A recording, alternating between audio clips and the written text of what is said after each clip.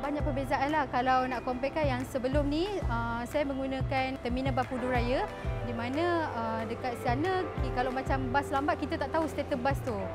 Tapi bila di TBS ni sangat efisien, di mana kebanyakan bas dia agak menepati waktulah perjalanan dan selesa serta mudah untuk kita dapatkan tiket. Bapudu Raya dengan sini memang jauh beza lah. Beza dia cukup banyak kerana di TBS ni cukup kemudahannya cukup canggih lah. Bertaraf 5 bintang lah.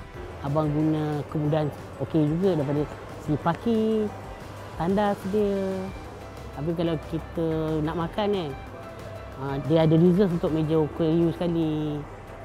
Lift-lift untuk OKU untuk guna wheelchair.